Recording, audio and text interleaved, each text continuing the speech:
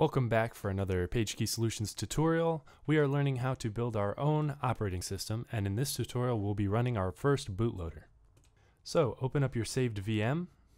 The first thing we have to do is install VirtualBox guest editions. This way we can copy and paste to and from the VM and a few other things that are really helpful.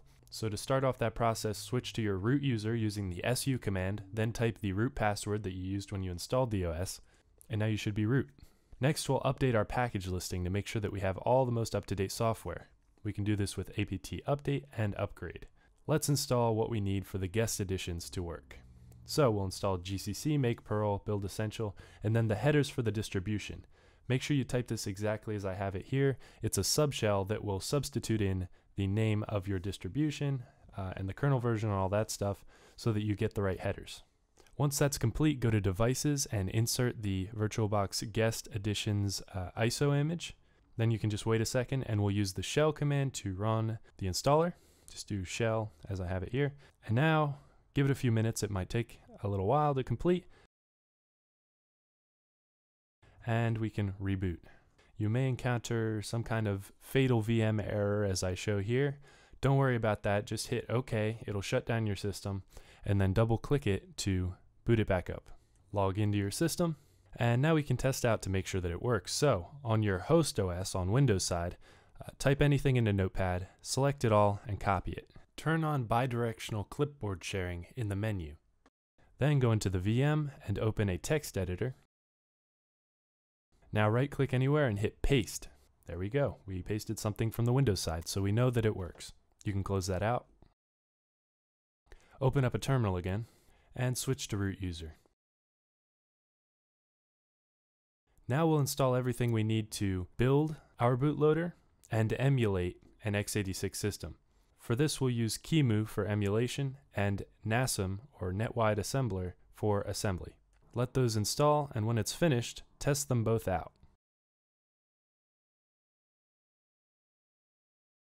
Just type nasm and qemu system i386. As long as both commands are recognized, we should be good to go. Next, copy the wget string that I have in the description and paste it right into your terminal. This will download the source code for our first bootloader. We won't go into the details yet, but let's make sure that it works. As you can see, first.asm should be there. If you want to remove any empty directories, which I prefer, you can do rmdir ** and that will get rid of them. So let's assemble it using nasm-fbin, meaning format is binary, and the output will be first.bin. Now let's run it with qemu system i386 first.bin. There we go, it popped right up. So what's happening here is qemu is emulating an x86 system, such as the one that you're probably running this VM on. Let's look at the machine code that's making this work. If you use vi to open the file, you'll see a bunch of gibberish, but there is a way to make sense of it. We can pipe this into the xxd hex viewer, and now we see more clearly what's going on at every location in this bootloader. So what you're seeing here are raw commands to the processor, the instructions and the data. You could map the instructions to the x86 manual if you really wanted to. Luckily, the assembler takes care of most of the details for us. Just know that you can't get very much deeper than this in computer science. Any further and you'll be getting into circuits or something, I don't know. Note the zero padding in here and the signature at the end indicating that it's a bootloader. It doesn't look exactly the same as it does in the source file, and I think this is because x86 uses little endian. I'm still not sure exactly how that code maps. While we're in here, let's change something. I'm going to change that last 7-2, corresponding to the R in Hello World, to 6F, which should be an O. Now we can convert this hex representation back to the original binary format using xxd-r. Last, we will write and quit. This saves the file in Vim. Now that we've modified the executable file, let's run it again in qemu system i386 and see if anything changed. There it is, hello world. So it worked. One last thing we'll go through right now is how to turn our output file into an ISO image, which will be useful if you wanted to try this on a real system. Once you have a .iso file, you can burn that ISO to a physical disk, and then you can put that disk into any x86 system and boot from that disk, and you'll see exactly what we see in qemu. So that's a really cool way to see this code operating in the real world, exactly as if someone were actually to use it. So first we need the GenISO image tool.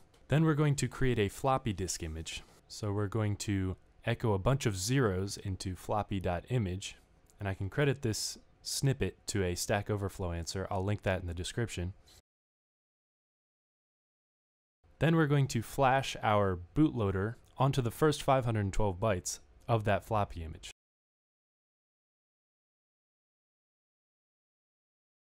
Finally, we'll set up our directory for the ISO, and then we'll run the gen ISO image command to create that ISO file. I used PageKey for PageKey operating system, but it can be whatever. Now, if you don't feel like burning it to a disk right now, which I certainly don't, you can still use qemu to test this. You just have to use -cd-rom and then provide your .iso file that you just created. And as you can see, it works exactly as it would as a bin file.